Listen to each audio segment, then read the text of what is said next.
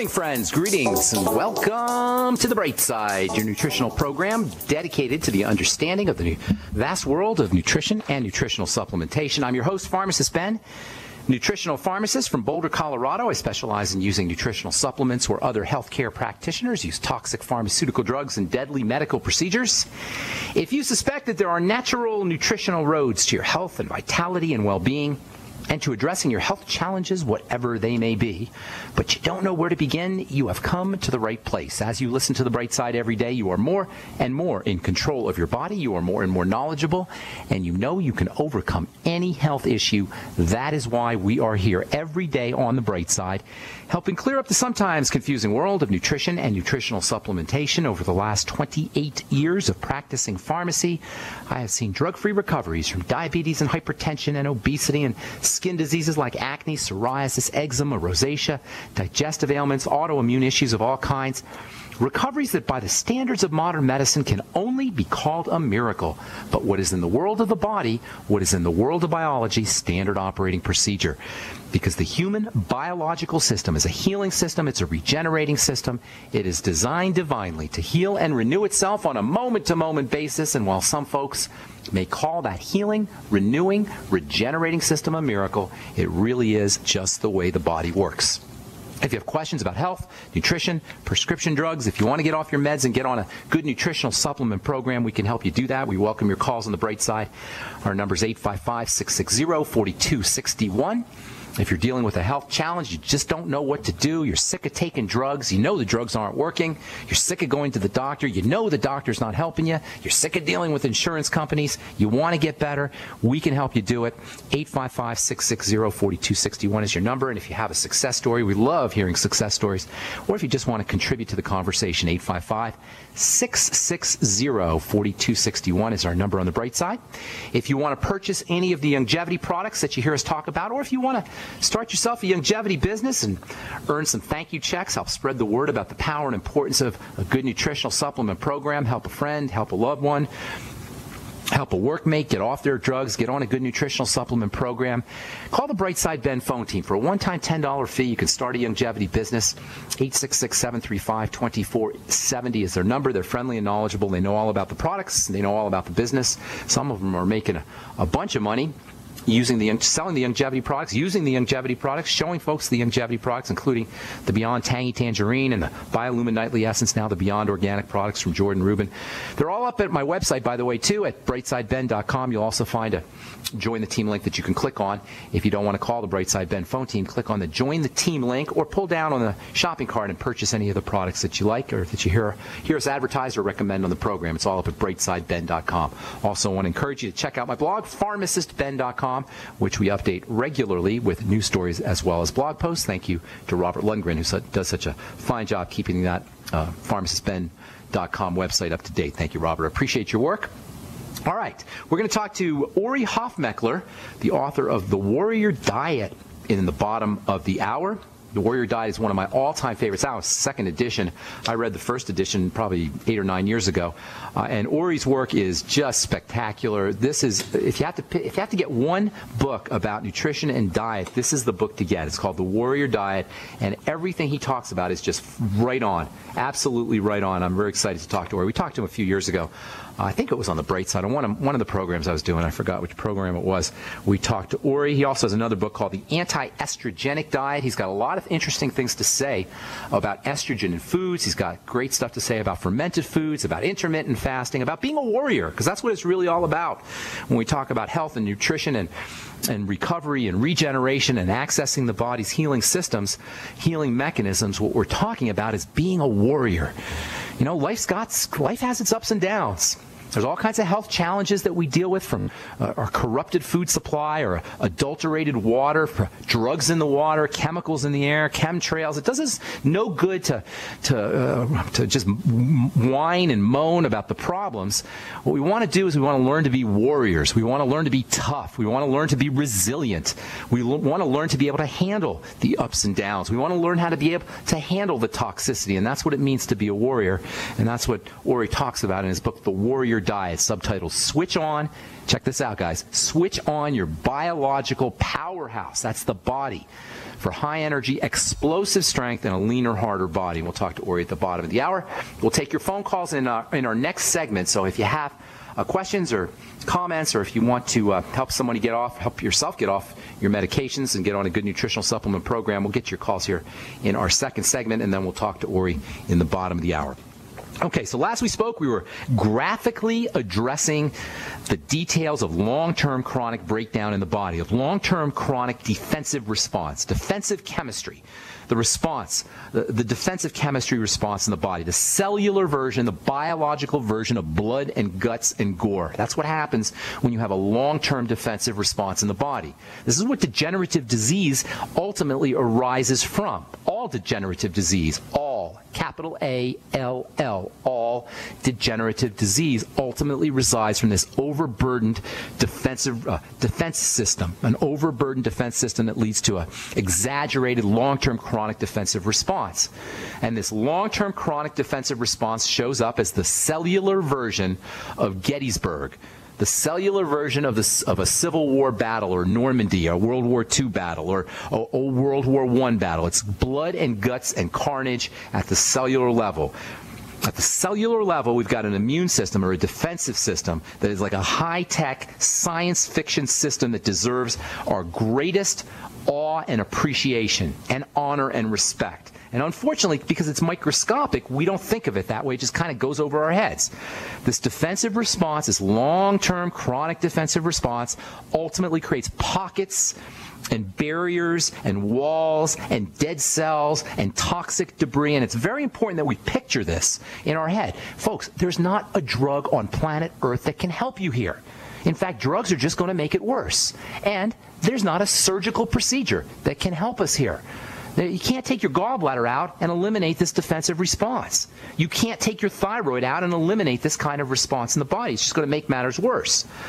When the immune system is activated against poisons, it enlists this high-tech science fiction weaponry that is just mind-blowing, and the end result is blood and guts and cellular corpses. And keep in mind, this is all happening in tissues that are aligned with electrical energy, aligned with nerves. So you get this toxic debris, and then you've got nerves that are kind of lining the tissues, and the toxic debris is scattered about the same areas that these electrical nerves are. Body's got 4 types of tissue it's made up of, 4 types of stuff that it's made up. It's made up of muscles and connective tissue. That's the bulk of it. That's the meat. That's the steak of us. That's the beef of us. That's the bulk of us.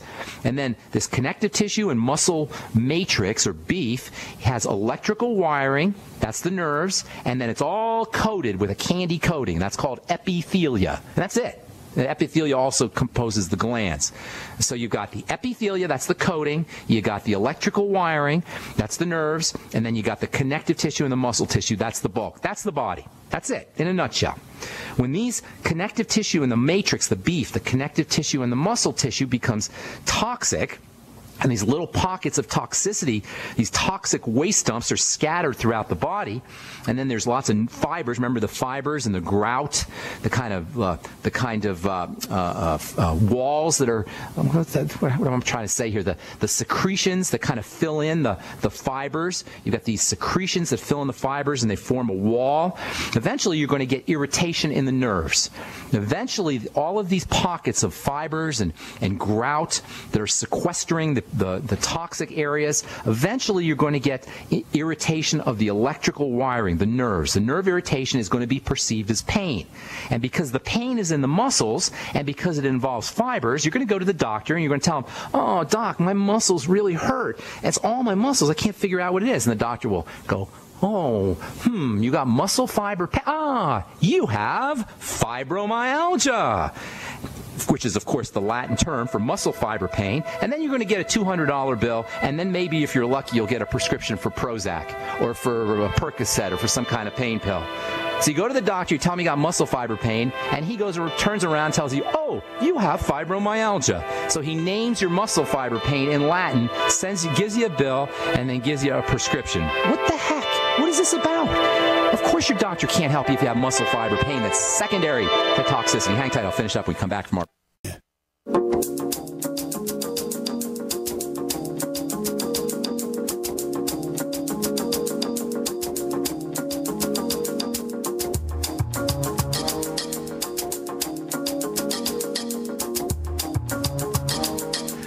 we're back on the bright side. I am Pharmacist Ben. 866-855-660-4261 is our call-in number. We're going to talk to Ori Hofmeckler about his book, The Warrior Diet, in the bottom of the hour. So if you've got phone calls or if you've got questions, we'll take your phone calls here in this segment. I want to just say a couple more things. We'll finish up on fibromyalgia and tell you how you can really address fibromyalgia, because your doctor can't do it. Doctor doesn't know how to handle it because it's a non-local problem. In fact, all disease is really non-local in the sense that it's not happening just where you think the disease is happening. It's happening throughout the body, which is why if you're going to reverse degenerative disease, and make no mistake about it, all degenerative disease is reversible. If you're going to do it, you've got to address the body as a whole. The medical model wants us running hither and thither, to and fro. It'll tell you, oh, it's your nerves, oh, it's your brain, oh, it's your skin, oh, it's your pancreas, oh, it's your liver, oh, it's your big toe, oh, it's different parts of the body, and you'll be on a drug for your toe, and a drug for your liver, and a drug for your pancreas, and a drug for your head, and a brain, and every other part of your body. That's not how it works. That is the dumbest idea in all of healthcare, is that you can target specific organs using drugs. And it's what allows us to participate in this ridiculous model that uses poison to heal us, that cuts out our organs to heal us, that ablates our heart, destroys our thyroid with radioactivity to heal us. It's because we don't focus on the body as a system. The good news is, once you focus on the simple things, the little things, the body as a system, through good food, through a good nutritional supplement program like the one Doc Wallach designed, the Mighty 90 Essential Nutrients and the Healthy Start Pack, clean air, blowing out carbon dioxide and exhaling correctly, and making sure you're drinking water, and making sure you're addressing the physical, the psychological, spiritual, mental, and emotional dimensions, every single degenerative disease is reversible. But if you target specific organs, it just isn't going to work. Fibromyalgia is just an iconic, classic textbook case of a diffuse, holistic problem in the body. That's why the doctor can't do anything. What's he going to do, take your muscles out? He might try. That might be a surgical procedure of the future, muscle removal, muscle transplants, but other than that, shy of that, there's not much he can do. If you've got toxins that are depositing in the muscular system, in the meat of the body, but if you get to the core where the toxicity is coming from, and that usually means something in the digestive tract, SIBO, small intestinal bacterial overgrowth. We'll talk about some of these ideas tomorrow. Fibromyalgia, poof, no more. And you're going to think it's a miracle, but it ain't a miracle. It's not a miracle. It's just the way the body works. All right. Let's see. We'll finish talking about fibromyalgia tomorrow. I want to get to your phone calls. We got Ori Hofmeckler coming up in the bottom of the hour. Time to hit our phones. Let's see who is first on the line. Let's go to Sheila in New Hampshire. What's up, Sheila? How you doing? Hi, Ben. Greetings. What's going on? Good morning. I was calling back in because I had called you yesterday to tell you about my friend with the renal nephropathy. Okay. And I think you said, does this make sense, IgA nephropathy? Yeah. IgA, it's classic. IgA is just an immune globulin that helps clear out the blood. It's an immune chemical. It's one of the chemicals the body will secrete when it's under attack. And these immune globulins circulate in the blood, and because the kidney filters the blood, they're going to end up depositing these immune complexes, these immune chemicals, defensive chemicals, if you will, that are complex, they're combined with the toxins, they're going to deposit in the kidneys. So the bottom line to kidney disease, and it is an epidemic, dialysis is an epidemic. The rates of these things are increasing ridiculously. The liver and the kidney, those are our two detox organs. Is it any surprise that liver disease and kidney disease is increasing exponentially? Why should it be a surprise? These are detox systems. These are detox organs. The kidney cleans out the blood like a spaghetti strainer. It strains out toxins. If you have any nephropathies, that nephro means kidney, pathy means disease, nephropathy, kidney disease. You have to focus on the blood. You can't focus on the blood directly, but you can focus on the main source of toxicity in the blood, which is food. Food. So if you and sugar is considered a food because sugaring of the blood can also affect the kidneys. So number one, look to food allergies, food intolerances, problems with the digestive system. Link those up to foods. Eliminate those foods. Do a food diary. Focus on using supplements that help support digestive health. The Z-Radical is spectacular for that.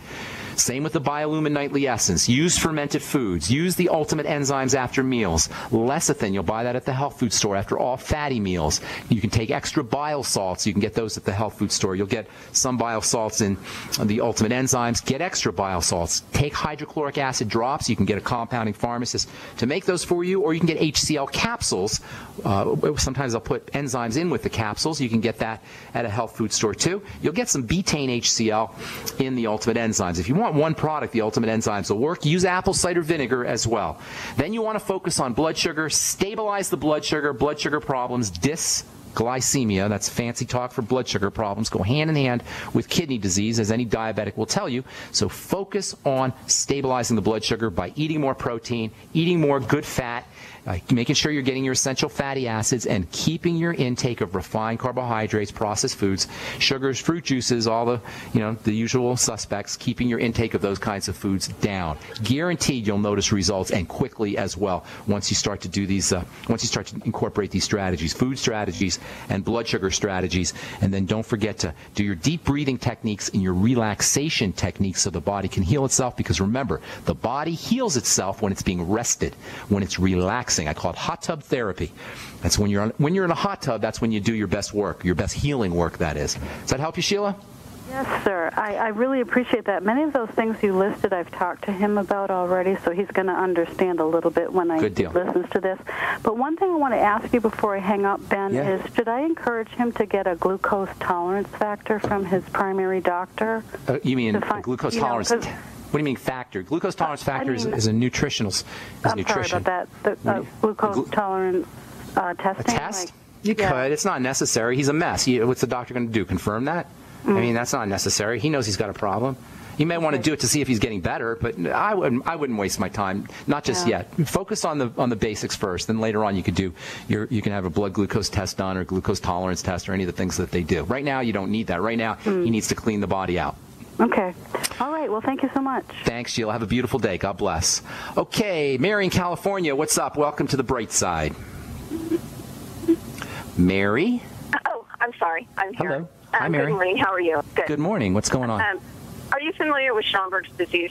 Yes, I am familiar with Schomburg's disease. Why? Okay. Well, that's apparently what I have, and I'm just kind of frustrated. Okay. Let's talk. Well, yeah, I'm sure you're frustrated because they'll tell you they don't know what causes it. That's probably what they told you. We don't know. It's on your legs, right? You got it on your legs?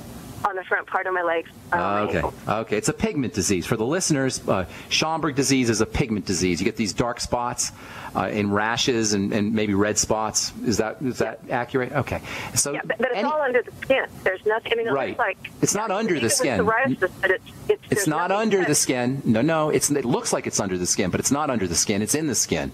See, the skin is made up of multiple layers. Schomburg's disease occurs in the pigmented areas in the lower part of the skin. Anytime you have pigmentation issues, redness issues, rash issues, think immune system. In fact, drugs are classic for causing Schomburg's disease. Pigment dermatoses is what they call it. Tylenol can do it. Aspirin can do it. Various interferon can do it. Various drugs can do it. Diabetic drugs can do it. So you got to treat it as toxicity that's getting into the body. Hang tight. I'll finish up when we come back, and then we're going to talk to Ori Hofmeckler about his book, The Warrior's Diet. Don't go away, Mary. I'll finish up when we come back from our break.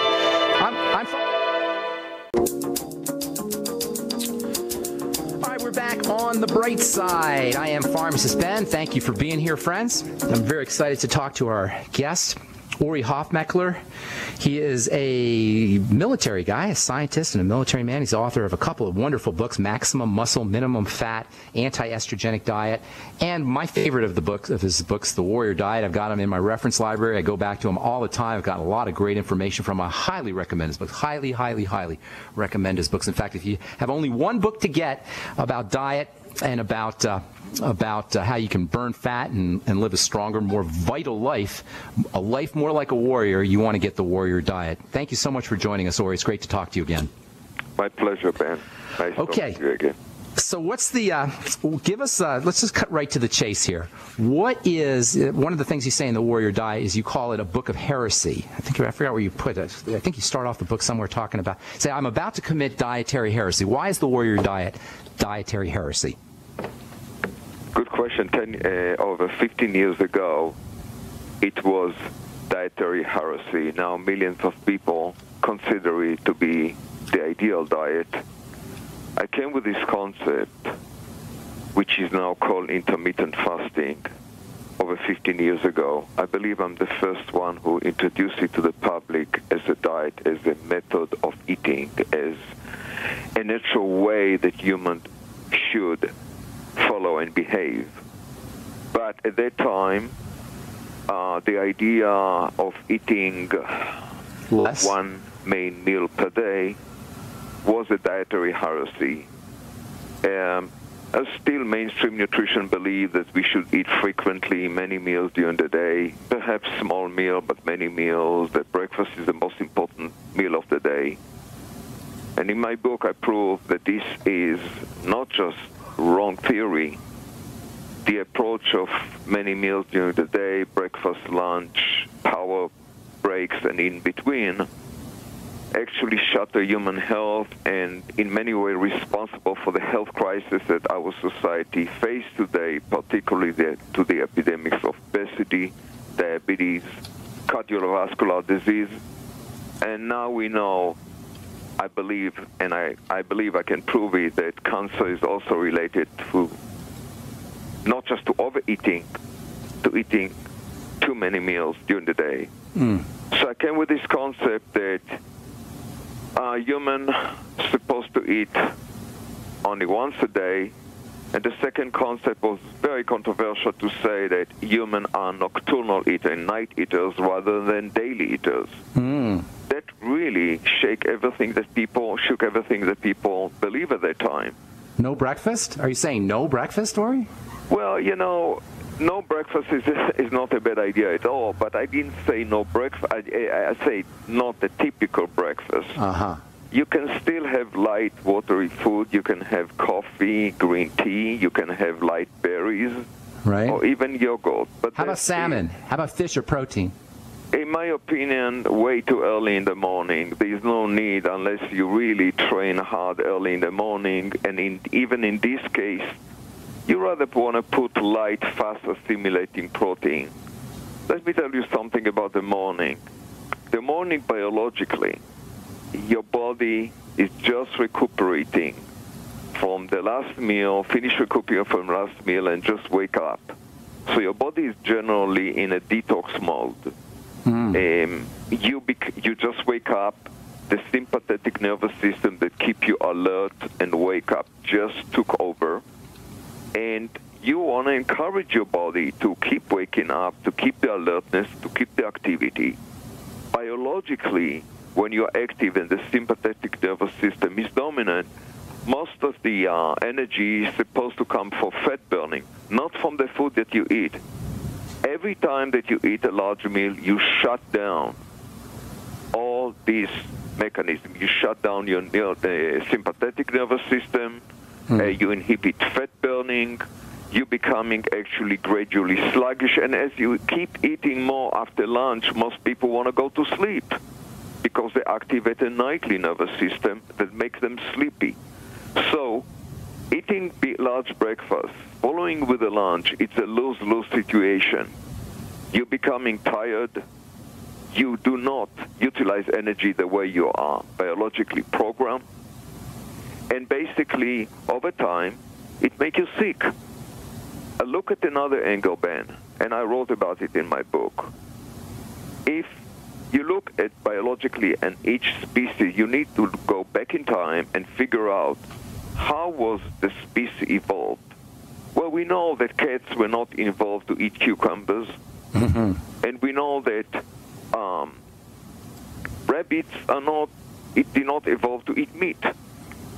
So we need to look at the human species and figure out carefully how did we evolve to eat. And just jumping a few years later, I was always interested, not just in evolution biology, but particularly about something which is called stress science. How does stress affect organism? Particularly, how does stress affect human? Well, we were taught and believe, still most people believe, that stress is bad for us, that stress is killing us. But biologically, the truth is the opposite. We evolved to thrive under stress. We grow under stress. Yes, we thrive under stress. In fact, it's the lack of stress that's killing us. As long as we have the raw materials, though, as long as we have the wherewithal to exploit the stress, no? In fact, no. It's inherent to you, Ben. If I saw you out there right now without food for 24 hours, you don't need any material. No protein, a building block? Something which is called stress response. It's an evolutionarily conserved mechanism that evolved about 150 million years ago, and it's basically evolutionarily conserved from bacteria to human. It appears in virtually all organisms. When you fast for 24 hours or less, it kicks in. And it kicks in and you don't need nothing. It's inherent to you. It's registered. You don't need to help it. Just kick in. It's kicking the same way that when you go to the gym and train. And it kicks even more so when you go and train on empty stomach.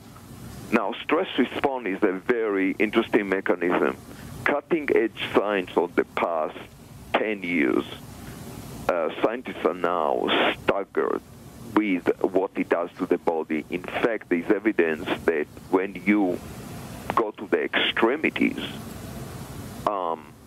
activated stress response, such as during extreme calorie restriction or fasting, can literally double the lifespan of organism.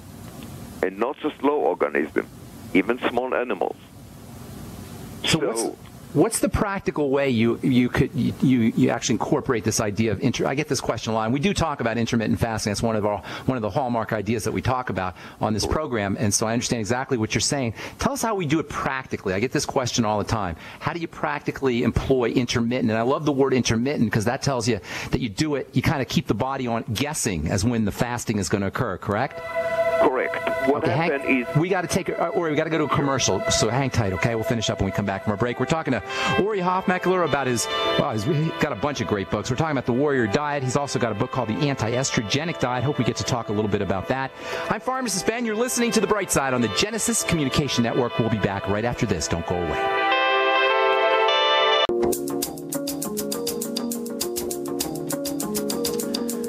Back on the bright side, talking to our guest, Ori Hofmeckler, about his book, The Warrior Diet. You can get it off Amazon.com. I highly, highly, highly recommend this book, as well as The Anti-Estrogenic Diet and Maximum Muscle, Minimum Fat if you're a bodybuilder or weightlifter. There's a lot of great ideas there. Okay, Ori, I get a lot of questions about this idea of intermittent fasting. How do you best exploit it, or how do you take advantage of it? How do you actually, in a practical sense, intermittently fast? So help us out here a little bit. I'll start with the practical part. Just eat one main meal a day, the rest of the day at night. It doesn't matter what time. Don't count the hours, and you don't need to count calories. Have your main meal at night. During the day, either fast or incorporate certain kind of light food. I mentioned it in a minute. What kind of food? That actually mimic on your body, even enhance the effect of fasting. This sounds like a bizarre concept, but there are certain kind of foods that mimic on your body the effect of fasting, and now we know there's certain kind of food that mimic even the effect of exercise on your body, something that years ago we did not know. What foods? Oh, this is actually my new project. It's coming very soon. It's called SAF, Stress-Activated Food. Okay. Think about it, Ben. We are talking about organism, we are talking about human, and how important it is to not be overfed and to exercise, right? Right. Be under stress, because people like yourself who eat the right diet and exercise are generally much more healthy than people who are sedentary or overweight, correct? Right. How come nobody asked this question about what are we eating?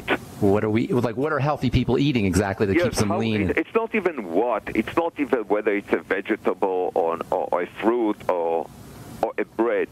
How come nobody asked whether our food sources are overfed or our food source are stressed? Huh. Like meat? Are you talking about correct. animals? There's almost an equivalent to to the effect that exercise does on your body, there's an equivalent effect that stress is doing to plants that you eat or even animal products. So in other words, the plants grow better under conditions of stress like we grow under conditions of stress? In fact, it's beyond growing better. It lives longer. It produces compounds that protect the plant from death. Phytonutrients, so-called phytonutrients, or protective elements, in other words. Correct, but these are very special nutrients. These are not the regular vitamins and minerals that you usually see in the typical RDA on the conventional diet thinking. You mean flavonoids and coumarins and these kinds of things, carotenes, or is that what you're talking about? No. They go far beyond that. Okay. These are called stress-activated nutrients, and the most potent, and they can mimic the effect of exercise and fasting on your body. It's a fascinating discovery. Eat these, so you can eat these foods, these nutrients, and mimic the effects of exercise, get the same effects as exercise. So give some examples. All the trouble. Name names. Well, for instance, we found that the most potent, we are doing some studies right now, which will be published hopefully by the end of the year with a group of scientists. We found that the most potent nutrient, not all of them mimic the effect of exercise, but some of them do. And the most potent one are simply removed out of the food chain. They are found in barks, pits, and peels that we currently regard as dietary waste. I'm sorry, say that again. I didn't understand. Did you say bark? Bark of trees. Okay, what else? Rhizomes. Oh, peels, rhizomes and peels, is that what you're saying? Rhizome, peels, and pits. Pits, like apricot pits. Correct. Okay. So what's interesting is that these elements that were removed from the modern human food chain were actually large part of the early human diet. Some believe that the early human diet was about 60% barks and rhizomes. Tell the listeners what a rhizome is. I don't think people would understand. A rhizome is the peel, the cover of the stem of small plants. Okay. And that's not tough to digest? That's not tough, high fiber, real fibery, tough to digest? It's very fibrous material. But look at this. So many of them are actually alkaloids. That means they're extremely bitter. They have a generally yellow color. Medicinal. But correct. And scientists already figure out that there's something very intriguing with this nutrient. Yet it may take another 10 years, maybe less, maybe much more, to reach mainstream, because when the public will be aware 20 years. Science and stress nutrition can affect our life, perhaps even double our lifespan, maybe even triple or quadruple. Wow. The whole industry will have to change. So my project, I've been intrigued by that on the past 10 years. I always believe that if stress is so critically important for our life, there must be something in our nutrition that relate to stress. And now science is finding the evidence, and it accumulates. For instance, one of the nutrients is called resveratrol. You probably heard how resveratrol increased the lifespan of organism. Yes, is that one of these elements you're talking about? The stress-activated elements you're talking about? Correct. However, resveratrol is not one of the most potent ones, and probably the industry spiked too much hype about it. The truth is that these nutrients appear as complexes. They appear in certain kind of food or part of plants or even animal food. For instance, another stress compound is vitamin D. That's what animals produce in response to stress. And it does have outstanding effect on the body that go beyond the effect of regular vitamin. But we are being too technical. The whole idea was to bring back this nutrient to human, to reintroduce it, and that's what we do. And soon we're going to launch this line with all the science and the blog and the vision and the information, so the public will have access again to tough nutrients that are basically the missing link in our nutrition. Now, I'm assuming these SAF type of foods can help you with intermittent fasting, can help you eat less calories. In other words, if you eat high SAF foods, you won't have to eat as many calories. I'm assuming that's correct? Absolutely. It's not just that.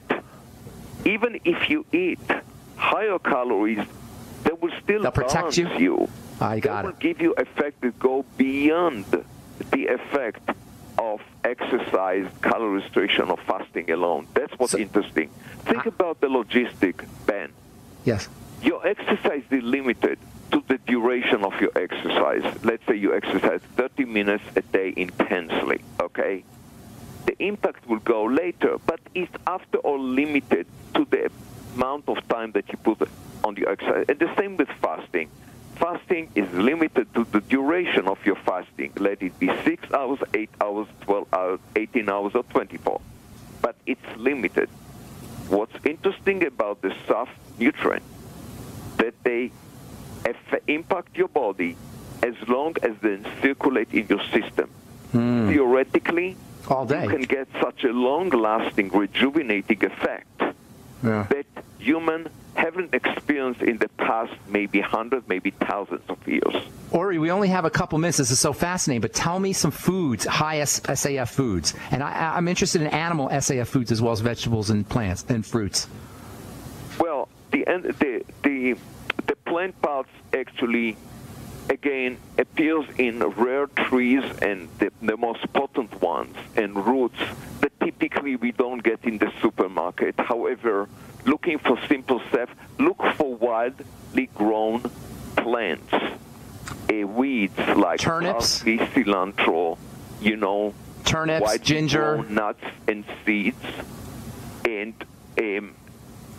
non-domesticated species do not use fruits that are giants or GMO. GMO can never be soft. It has to be a wild-type, evolutionary conserved species.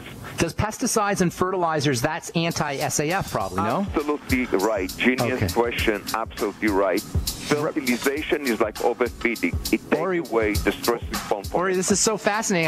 I didn't even know about SAF. It's not in your book, The Warrior Diet. So hey, we got to have you back on, Ori, because this is too much good stuff. I'll be in touch with your publicist. We'll have you back on. Thank you so much, Ori, for your work. God bless you, buddy.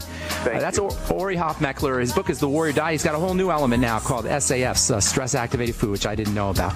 All right, that's all the time we have for today. Thanks so much for listening, folks. Tomorrow we'll continue talking about fibromyalgia and generalized pain. Have yourselves a wonderful, awesome, beautiful day. I'm Pharmacist Ben. We'll talk to y'all later, folks. Bye for now.